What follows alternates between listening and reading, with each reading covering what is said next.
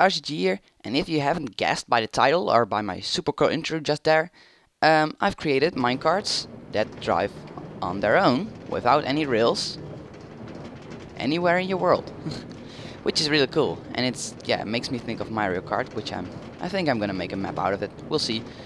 So if you're interested in that, just place a comment or something like that. Then yeah, we'll see. But yeah, let me explain real quick how this works.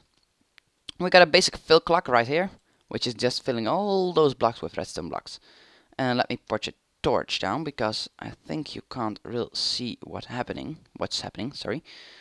So here's the first command block, and basically they're all the same with just little changes, and yeah, you'll see. So what it's doing is it's executing at every player in a radius of 200 blocks, which is because I'm not in a single player world, I'm on a server, and I don't want every minecart to act like what I just showed you. And they were testing for an RY minimum, so radius of our range Y minimum, and a range Y of -115 and -65. So basically what that means, if you press F3, you can see in the second part, about in the middle, above biome, you see facing, and then it's west towards -X, and then you see two numbers, and they change if I move my cursor. And basically what it's doing is it's testing if the left number of those two is equal to the numbers. Let's see whether they here.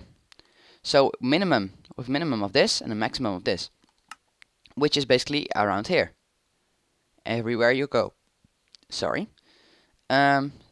So yeah, it's testing if you have that, and if you have that, then it's gonna execute at the nearest entity, or at every entity which is a minecart,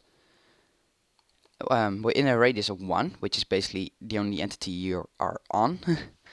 And it's gonna do an entity data command on that entity, and it's gonna give it a specific motion. Motion basically means that it's how do you explain the movement of an object or an entity? I need to mean. So if I move this way, I'm given a motion to that way, and the faster I move, the higher my motion is. That's basically recognized in the game. So you can change this for an entity. So I set it for every minecart to 5.0 in that direction because we were facing in this direction. And I'm also giving it a Y,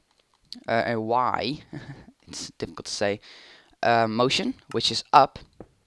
Oh, and that's because if you don't have that, you drive real slow.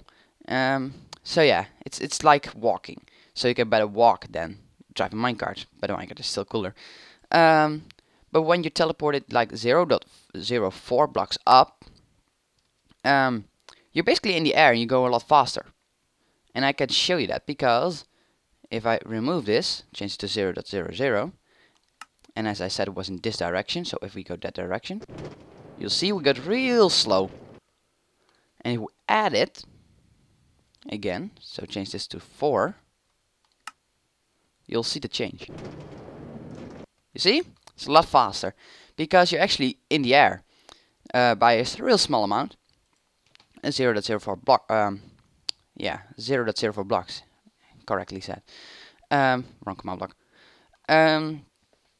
So yeah, but why is that? Because you should think that you're getting up and up and up and up and up and up and up. No, because the minecart still falls a certain time. So if you do like this, come on, you see the minecart falls, and 0.04 is just enough. Is a balance between falling and rising.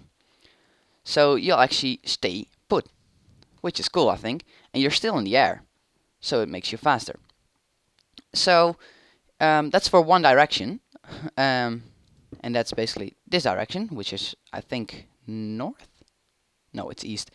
So yeah, you have that for, these are the other, straight directions, those. And we also have diagonals, so you can have a bit of variation. But when I tested it without the 0.04, I saw that when you used the diagonals, you go a lot faster. So here, instead of using a 5.0 motion, I'm using a smaller motion in 2 directions. Because your 2 directions, you go faster.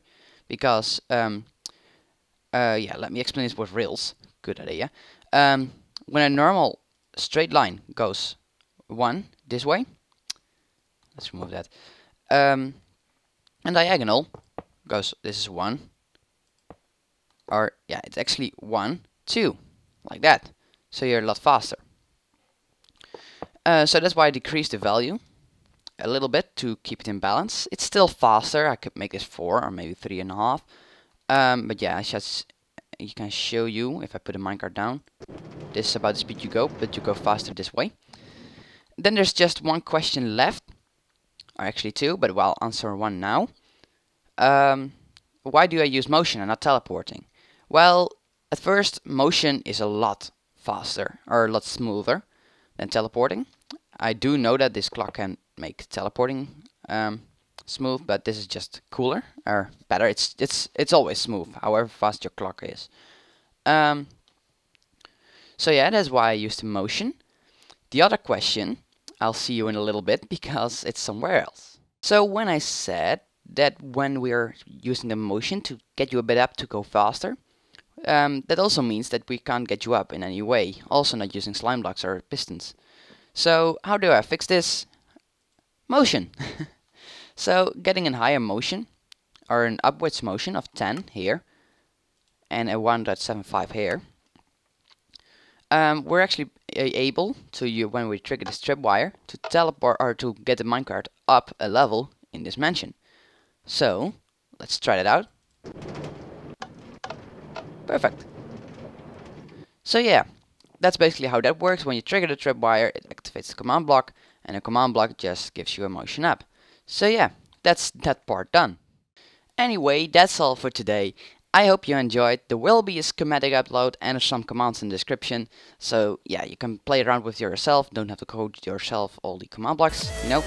So yeah, if you enjoyed, a like was much appreciated. If you have questions about something, ask me in the comments. I'll always answer them.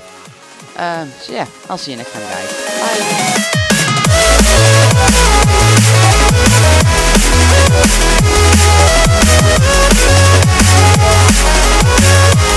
Bye!